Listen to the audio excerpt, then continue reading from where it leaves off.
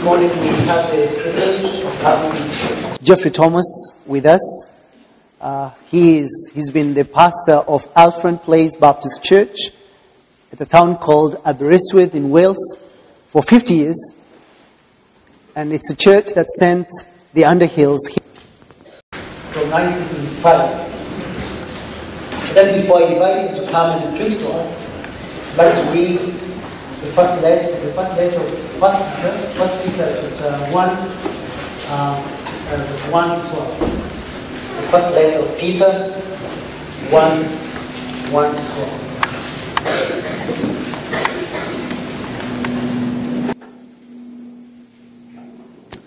Peter, an apostle of Jesus Christ, to those who are elect exiles of the dispersion in Pontus, Galatia, Cappadocia, Asia and Bithynia, according to the foreknowledge of God the Father, in the sanctification of the Spirit, for obedience to Jesus Christ, and for sprinkling with His blood, may grace and peace be multiplied to you.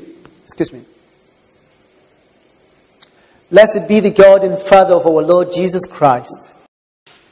According to His great mercy, He has caused us to be born again to a living hope through the resurrection of Jesus Christ from the dead, to an inheritance that is imperishable, undefiled and unfading, kept in heaven for you, who by God's power being girded through faith for a salvation ready to be revealed in the last time. In this you rejoice, though now for a little while, if necessary, you've been grieved by various trials, so that the tested genuineness of your faith, more precious than gold that perishes, though it is tested by fire, may be found to result in praise and glory and honor at the revelation of Jesus Christ. Though you've not seen Him, you love Him. Though you do not now see Him, you believe in Him and rejoice with joy that is inexpressible and filled with glory, obtaining the outcome of your faith, the salvation of your souls. Concerning this salvation, the prophets who prophesied about the grace that was to be yours searched and inquired carefully, inquiring what person or time the Spirit of Christ in them was indicating when He predicted the sufferings of Christ and the subsequent glories. It was revealed to them that they were serving not themselves but you in the things that have now been announced to you through those who preach the good news to you by the Holy Spirit sent from heaven, things into which ages long to look. Welcome, my brother, and preach to us.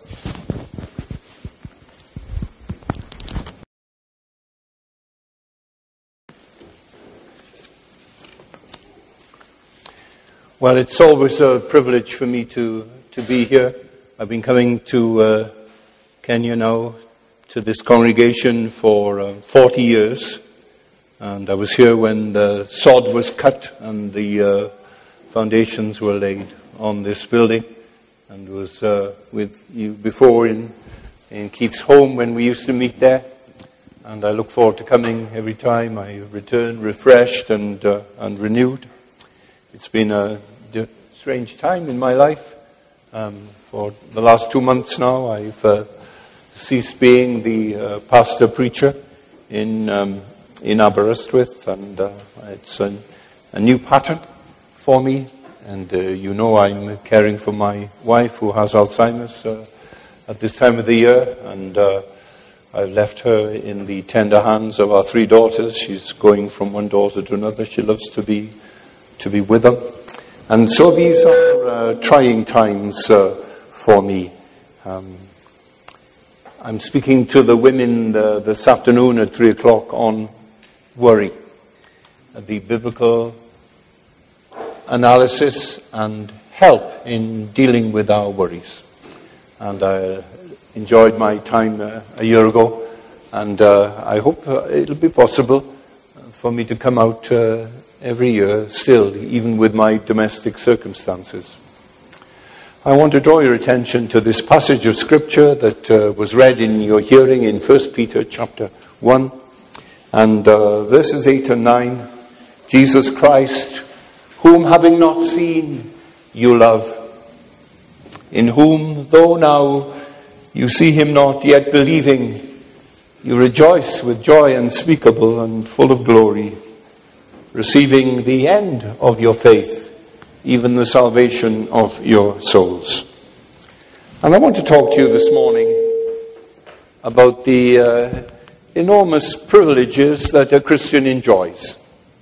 Sometimes we give the impression of the Christian life that it's really a very difficult and negative kind of life, things we don't agree with, practices we don't approve of, places you can't go to. And people think, poor Christians then. And some of you younger people are looking enviously at your companions and friends, the peer group in your schools, and you envy the freedom, supposedly, that they enjoy. Well, we don't think of that like that any longer. We've given up what we couldn't keep, and we've gained what we could never lose. And in the words that I've read to you, Peter is reminding us of some of the enormous privileges that a Christian enjoys. And the first privilege that a Christian enjoys is that he has someone he believes in. Though now you see him not, you believe in him. Verse 8. You don't see him, but you believe in him. Well, how is that possible? We have a saying, seeing's believing. And people say, oh, well, it would be nice for me to believe, but I couldn't do it. But some of you never knew your grandparents. Your grandmother died before you were born. But you've heard your mother speak of her many times when you say to her, tell me about when you were young. Tell me, Mum. Mama, tell me about your mama. And she tells you. And when she speaks of her mother, her voice softens and her eyes fill. And there's a peace and a lovely thoughtfulness and delight in remembering that woman who looked after her and cared for her and loved her when she was a little girl. The tone of affection with which she speaks of her mother brings conviction and longing into your heart. Do you believe that she existed? That grandmother, you never saw her. Do you believe that she lived? Well, of course you do. You believe your grandmother lived, though you never saw her, because of the testimony of someone who did see her, who was with her and knew her. And that is how it was with these Christians in what we call now Turkey, but then Cappadocia, Asia, Bithynia, Galatia. They hadn't seen Jesus. The only time he ever left Israel was when he went to Africa as a little baby with his father and mother. He never came to Europe, but his mother and father took him away from Herod and he went to Egypt, didn't he? For a few years until Herod had died. Jesus never went to Turkey. But people who had seen Jesus, they'd been there. Peter had traveled. Peter was a church planter and an apologist and an evangelist and a teacher about Jesus Christ. He says, I was an eyewitness of his majesty. And this is how we folks in Kenya have come to believe in Jesus Christ in the 21st century. I was in school with a man who became the leader of the Labour Party, Neil Kinnock. He was a couple of years younger than me. I was saved in 1954, and in 1955 we started a Christian Union in the school, Bible studies, and he came along. He's 3 years younger than me. And he was interested in that time in the gospel. But he went into politics. He followed me to university, the same university we went to.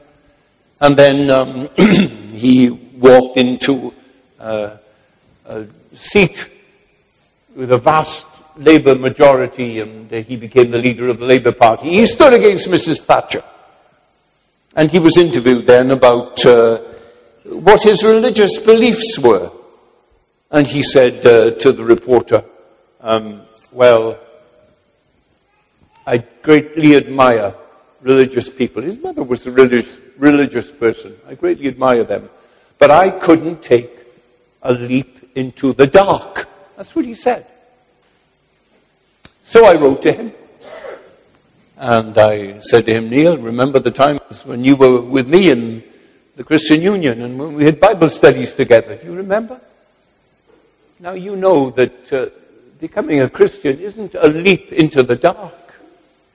It is being told about Jesus Christ, about his extraordinary life, about his teaching, about his power over creation and over the devil and over disease and over death. It's about his great sermons, his parables. It's about his atonement and his resurrection. It is coming to the light. It is not a leap into the dark. It's just responding to him. I was with my dear cousins. I always visit them when I'm preaching in South Wales, and I visited them. And my cousin's husband is a joiner. He's got a big carpentry business. And I always overstay, and I've got a meeting in the night, and I've got to hurry, and I'm putting my coat on, and I'm talking to them in the kitchen. And suddenly, as I'm about to go, he says, what does a person mean when he says, I've seen the light? Well, what a question. The question you long people in the office tomorrow or in the university tomorrow will ask you about. And I've got 2 minutes. So I said to him, well, that person has seen the light of the world is Jesus Christ. He's seen the shadowlands of this world and all the poor figures that fill it. And he's seen in Jesus Christ and somebody wonderful. Well, there's a man in work with me, and he used to be drinking a lot, and he'd hit his wife, and he's changed. He's transformed. And I said to him, well, what's happened to you, Di? What's happened to you? I've seen the light, he says to me. I've seen the light. Well, if they ask you what's happened to you, don't give a cliche like that. Because it leaves them perplexed. What do we mean? Explain to them about the Bible, the Jesus Christ of the Bible, and the church you go to. And then you can say, come with me. Come with me next Sunday. It's a response to light. So here is the response that we have to Matthew and Mark and Luke and John and Paul and Peter and James and Jude and the writer to the Hebrews and so on. We listen to what they say, what they wrote, and we find a kindling, the beginnings of warmth and understanding beginning to burn in us. We believe in the one who preached the Sermon on the Mount. Peter says we believe in him. He doesn't say we believe him, we believe in him. It's not just having some opinions now and convictions about him like you do about various political parties, about economic issues. It's a special Greek construction. You know, every bit of Greek now that there is in that's ever been discovered is on a database. You're IT conscious and familiar here. You know more about it than I do. I'm sure all you young people do. All the classical Greek writings, the philosophies, the plays, and so on, that's all on the base. And there's a little bit of papyrus that's found preserved in the Egyptian sands for 2,000 years. That's on there too. Every new piece they add it. Everything in ancient Greek, in what we call Koine, common Greek, the Greek of the New Testament, that's there as well. And so then, for scholars, it's wonderful. You sit down and you type in a phrase, and you want to know where this phrase is found and how it's used in the Greek language. Believe into. And you feed it in, and then the machine hums a little bit, and then it starts to print out. And you pick up the paper and you look at it, and you will discover that the only place in all of the Greek culture and language where this phrase, to believe into, is found, is the New Testament. Only there. In other words, it was invented by the apostles, the Holy Spirit through the apostles, to explain to us the nature of saving faith. The nature of a relationship of a sinner who believes to the Savior who receives him. That we are joined to him. Jonathan Edwards would say that saving faith is a connecting grace. It plugs us in to Jesus Christ in the glory of his person and in the power of his saving work as our prophet and priest and our king, the God-man. And we're joined to him when we believe into him. Let me talk about a proposal of marriage to make that plain to you. You know, you meet somebody here, and you sit down and you eat together and you talk together, and then you see more of one another when you're here in church. And then you go out together, and you go on a date together, and then you see more and more of one another, and in those early years you talk. How you talk and talk and talk. You see it in a restaurant. There's an old couple there. They just eat. But a young couple, oh, they talk and talk. And you watch him. You watch him. What is he like? What are his views? What are his standards? How is he with his parents? How is he with your parents? How is he with members of the opposite sex? How does he behave? What does he want to do with his life? And you watch him and you build up a picture of him, and you imagine what life will be like with him. And then one day, when the moon is out, and he gets down on a knee, and he brings the little blue box out, and he opens it, and he takes a ring out, and he says, "Will you marry me?"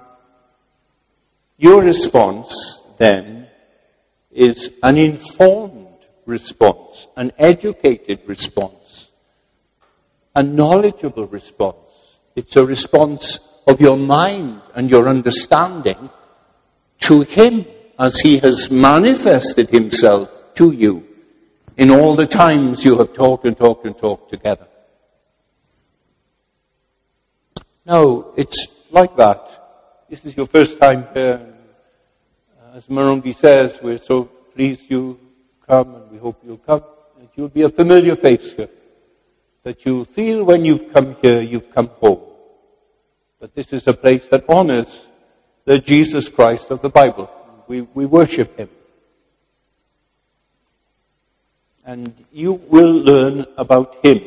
And we want you to entrust yourself. We want you to believe in Jesus Christ. We want you to be joined to him, to become one with him forever and ever and ever. Not saving faith. You trust in Jesus Christ. That word faith, it's a Latin-based word. It's a difficult word. It's a cold word, I think, faith. Trust. Nice Anglo-Saxon word. You know what trust is, don't you? You've got a digital clock at the side of your bed and you trust it. You wake up in the night, you can't sleep, you look at it, it says 2:22. And, you know, except when there's a power shortage and it goes on the blink. You can trust what it says. You don't have to adjust it. It doesn't get slow, it doesn't get fast. You trust it's 2:22. You can trust everything about Jesus Christ. You can't trust everything about me. Because I'm a sinner. And I need the grace of Jesus Christ to help me day by day. Don't trust me. But you can trust my Savior. You can trust everything about him. When he said on the cross, it is finished, then it's finished. All he did, all he achieved there was complete enough for our salvation. You can trust him when your life is falling apart. If you are joined to him. When he said he has all authority in heaven and earth. You go back to the first course. I don't know why he has permitted my wife to have Alzheimer's. And now she doesn't know my name. We've been married 52 years. But God is his own interpreter. God will make it plain. I'm not going to a heaven where there will be eternal perplexities. I can trust him. That he has said in his word, he works all things together for the good of those that love him. And this is part of those all things. And I trust him. I trust my Savior, Jesus Christ. That's a Christian. That is salvation.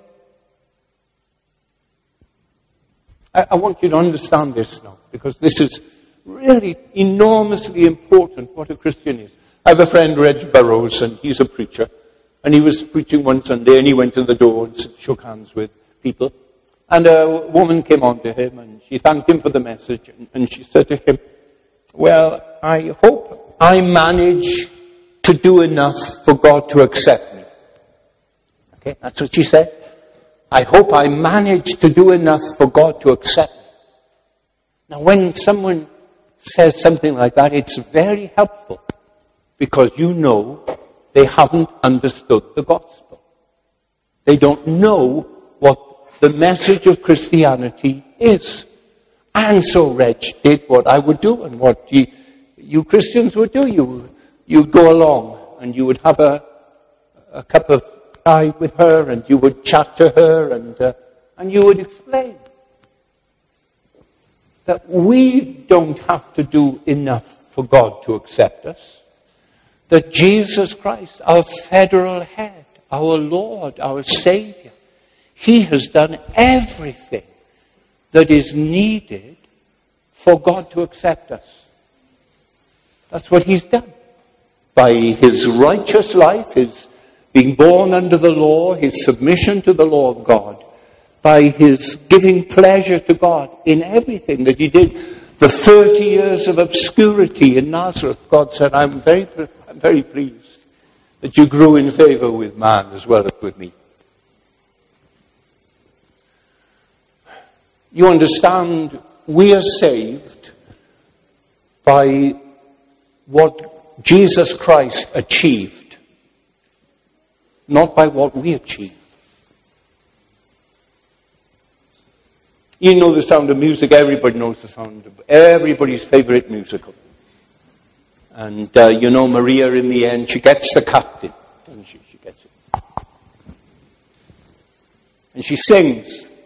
She just can't believe it. She's hit the jackpot. She's got this big, handsome dude. And she sings, and you know what she sings? She says, somewhere in my youth or childhood, I must have done something good. That's what she says.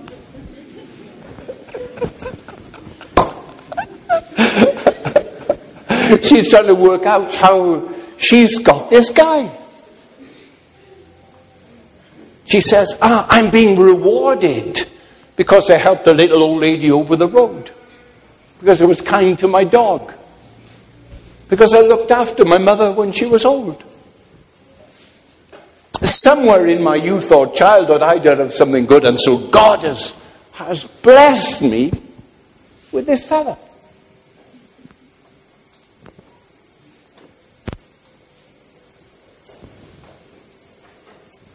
I got 3 daughters, and my youngest daughter, Freya, then. I don't know about Freya. I think she was born with a silver spoon in her mouth. Things seem to work out so wonderfully for her. I thought, oh, Freya, oh dear, how has this happened for you again? She flutters her long eyelashes and she says, somewhere in my youth or childhood, I must have done something good, she says.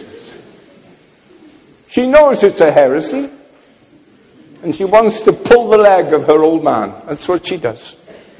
But do you understand, blessings that come into our lives don't come because we've done something. I'm sure you've done many wonderful things, but you've done no perfect things. You haven't loved God with all your heart. You haven't loved your neighbor as yourself. You've just failed. The best things that you've done need to be forgiven, as well as the worst things that you've done. And if we are saved, then we're saved through the good things that Jesus did. That's why he came, and by the atonement he made in obtaining forgiveness for us. Well, now, you say he's still on his first point, and it's 3 o'clock in the afternoon. Have you got someone you believe in? Do you have someone you really entrust yourself to? Do you have some? I've got 3 sons-in-law, smart guys. I had a friend, he gave his daughter away in marriage, and he said to me, she married a Welshman. It was like putting a Stradivarius violin in the hands of a gorilla. I thought he was very favoured in marrying a Welshman myself.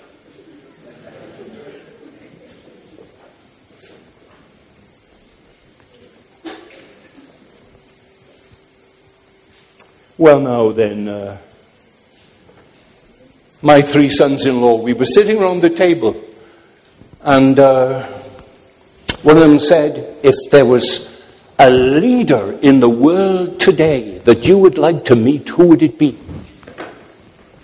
Wow, that is a conversation stopper.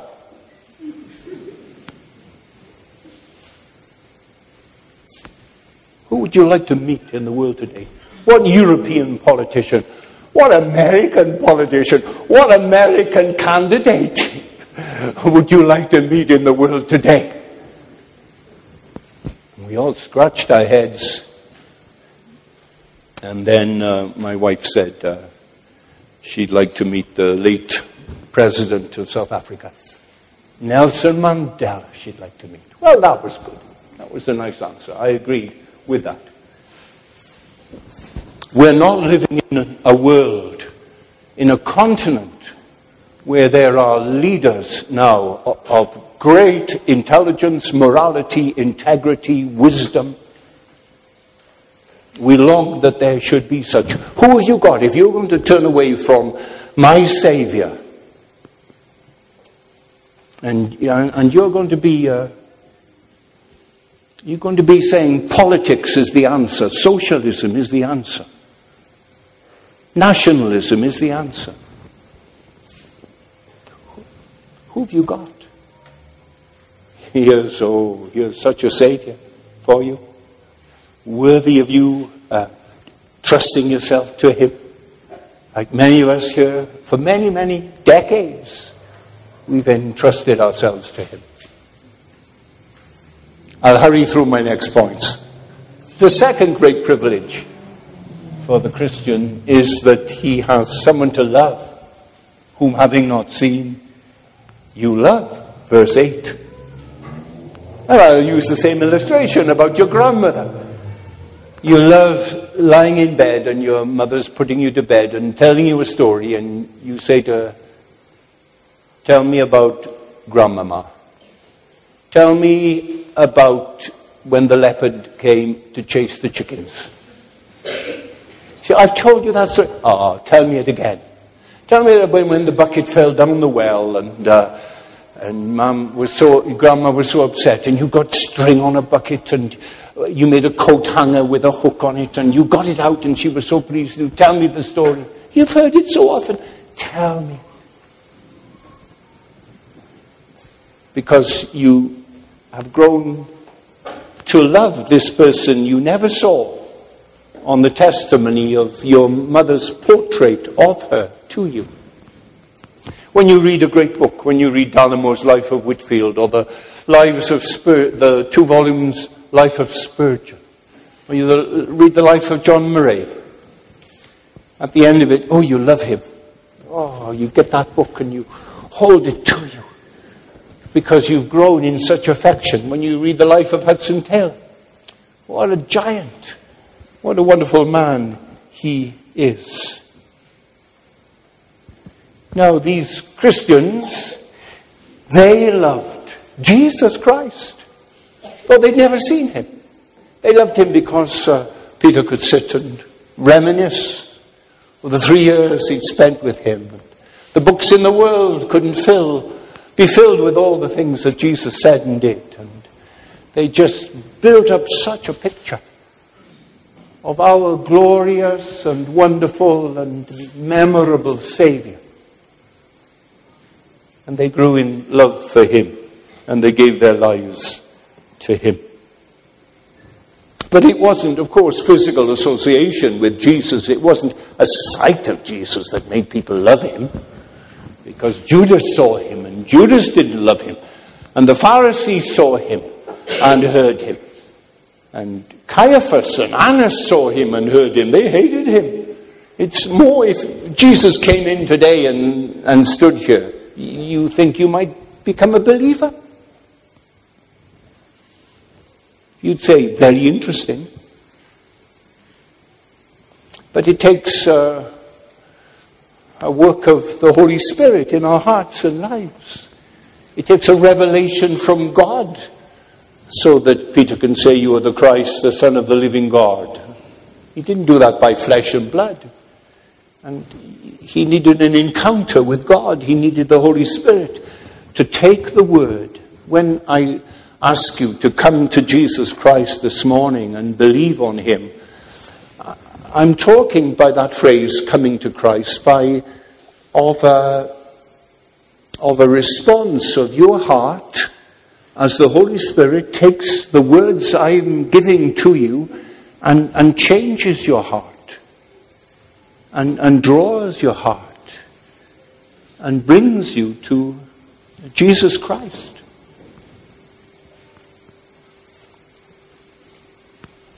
And those who come to him, they love him.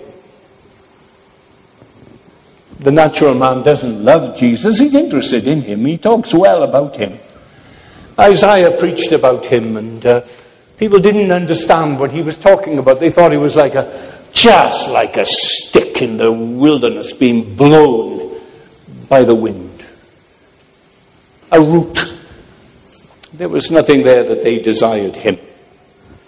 Who's believed my preaching, our report, he says. And that's got to happen first. A Christian is someone who believes in Christ, but that belief, it warms. It becomes living. It becomes an affection, a passion.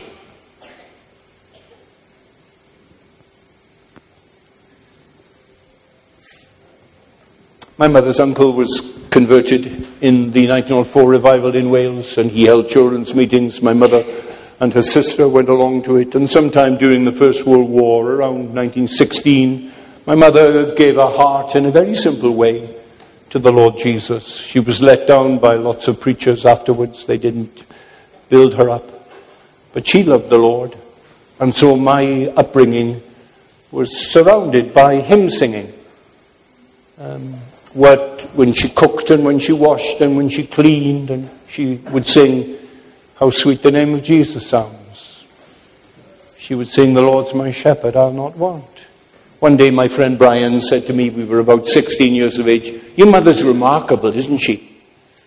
I said, "Yes." He said, "The way she sings hymns all the time." His mother didn't sing hymns. I thought every mother sang hymns.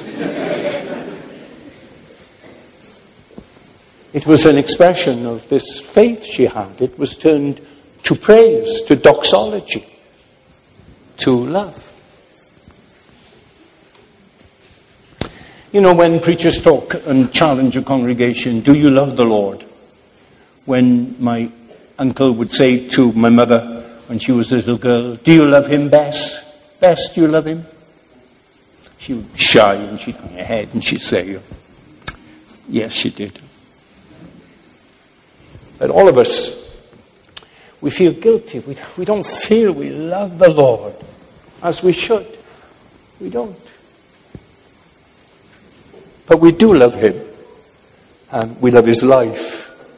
We love his teaching. We love his purity, his integrity, his relationship with women, and the way they give him children to hold. We love the way that when they spread his arms out on the cross and nailed him to that cross, he prayed for them. He didn't curse them and say, "You wait till my Father gets hold of you." He said, "Father, forgive them. They don't know what they're doing." We love all that about him. But we love him most of all because he first loved us. When we were nothing and nobodies. When he'd seen the file on us. He loved us then. And he gave his life for us. And when they wanted him to end the enfleshment and come down from the cross, he wouldn't come down because he loved us.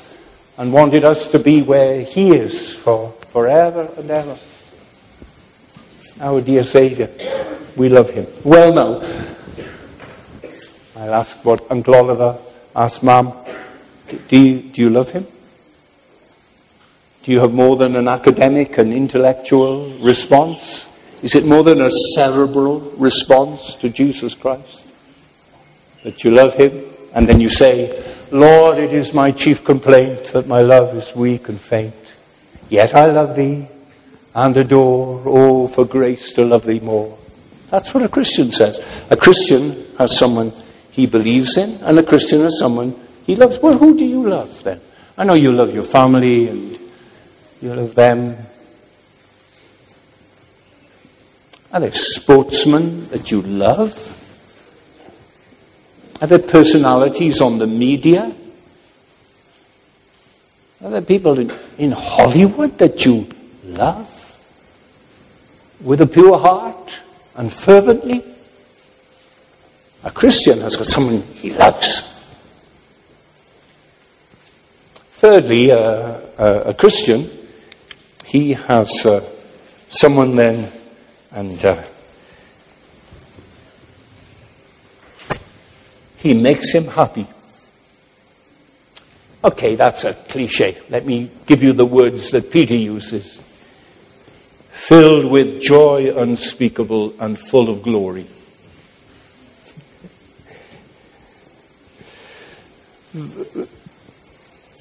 The fact of being a Christian, that's what it does to us and for us. It gives us an inexpressible joy. Now, it also, of course, there are times when our hearts break. There are times when David's heart broke. "Oh, Absalom, my son, I wish I died in your place." They wept at the tomb of Lazarus, and there's been weeping in this congregation in the last days, hasn't there? And that must be.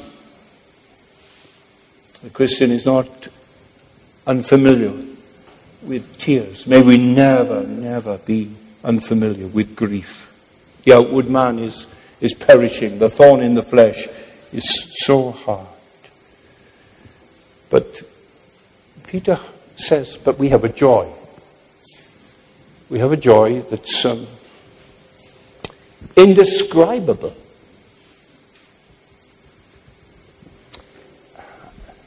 So I've got to use words to describe an emotion, and that's always difficult. I can't say it's like an electric shock. That's not what this joy is like. But it's Alexander Nesbitt, who writes a lovely commentary on 1 Peter, a Scottish Puritan. He says, the child of God can have now and then. He is filled with such joy that he can't keep it within doors. All right? When you get a job at last, you tell everybody. You tell your friends, you tell your family, you tell your wife, I got a job. The interview went well. When a healthy baby is born, when twins are born, you tell everybody about it. You'd be a strange figure, wouldn't you, if you kept it all to yourself, a loner. We've been baptized by the Spirit into a body, and we share our joys. The Christian knows great joy. As we walk down the road, one foot says amen and the other says hallelujah as we walk down. It's a joy that is unspeakable, that is indescribable. We need to sing. We're going to sing in a minute about the Lord Jesus. My favorite hymn, how sweet the name of Jesus sounds in a believer's ear. And we sing it because it's so true to us. We sing, oh, for 1,000 tongues to sing my great Redeemer's praise. We need a great company of people to be moved and thrilled by it. It's joy that's unspeakable. And it's full of glory, that is. It's not manufactured. It's not an ersatz kind of manufactured joy. It's not that I'm using the microphone and dimming the lights and we're singing over and over again and I'm trying to build up an atmosphere. That's carnal. It's a holy joy. It's the joy of the glory of heaven. And it's come down, and the joy of the Lord is our strength. God is a God of joy. There's no neuroses in God. There are no depressions and anxieties in God. He's not twisting his hands in horror as the world goes out of control. God, the blessed God. And he gives us his joy. My joy shall be in you. And that sustains us and that keeps us through our lives. The joy of God. Well, now, there are all these TV programs and they're designed to make you laugh and make you happy. And there's all this drinking and all this nicotine and these drugs and all this because people who are without Christ are without joy. And I'm saying to you, the reason for your dark spirit is because you don't know our Savior. And you need to have him. You need to have him in you. Christ in you, the joy of God. Christ in you, the hope of glory. You need him in your life. I will never leave you nor forsake you. You need him. Well, what gives you joy? I'm asking you, what you believe in, who you believe in, who you love. What gives you joy? You mock our faith. You say our faith is like a crutch and we can only get by because we've got... What's your crutch? What are you depending on? Jesus Christ, then.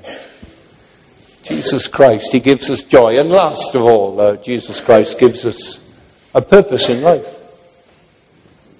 Then he says here that receiving the end of your faith, even the salvation of your souls, you receive, you get, you achieve the end of your faith, you achieve your goal in life. You get to understand what life is all about. What is man's chief end? It is to glorify God and enjoy him forever. You know why you're here. You're not here for a religious high. You're here that whether you eat or drink or whatever you do it to the glory of God. And you're given strength to do that day by day.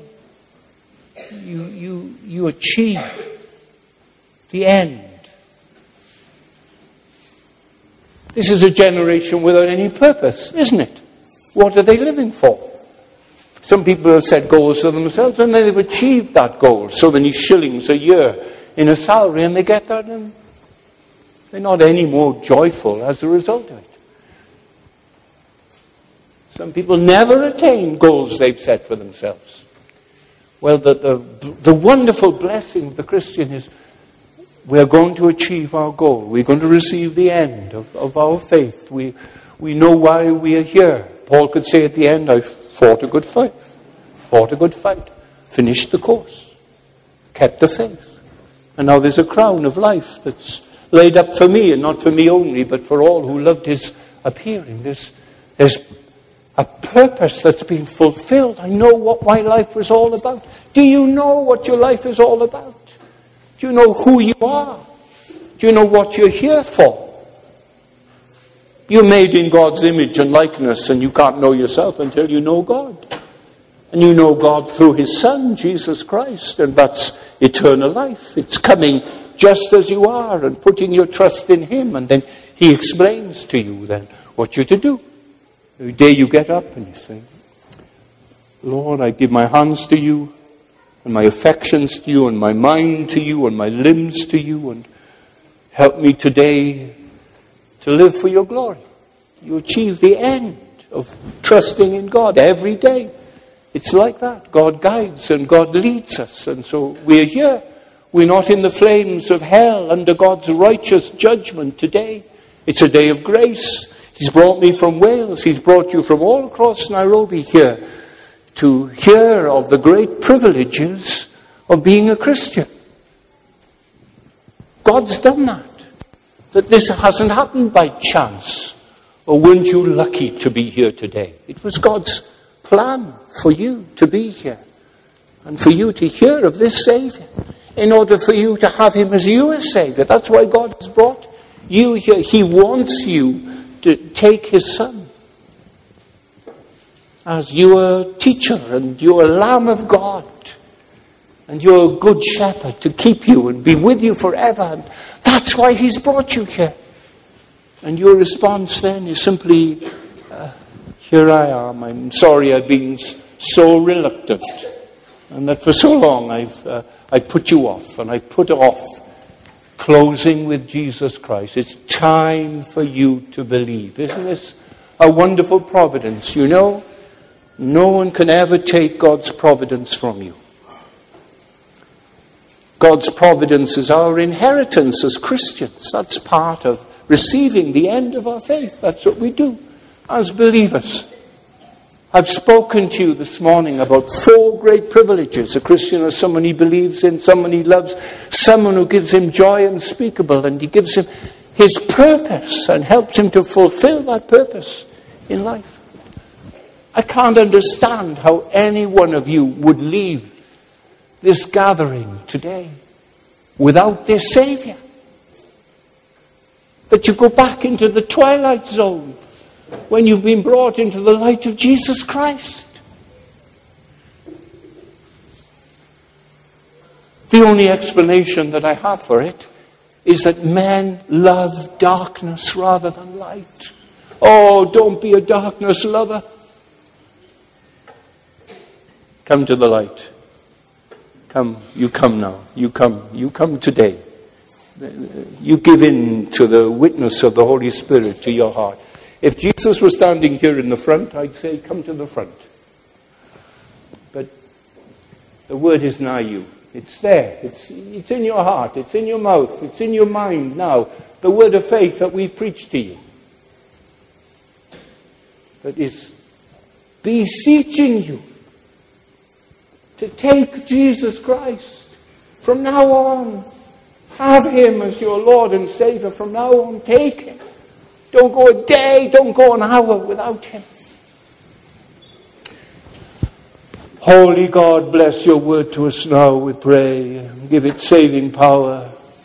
Oh, work in pity in the hearts and lives of people whose lives are in such a muddle and are here today who have laboring with guilt and shame. Oh Lord, what can wash away their sin? Nothing but the blood of Jesus Christ, thy Son. Oh, please cleanse them and wash them and renew them and make them new people.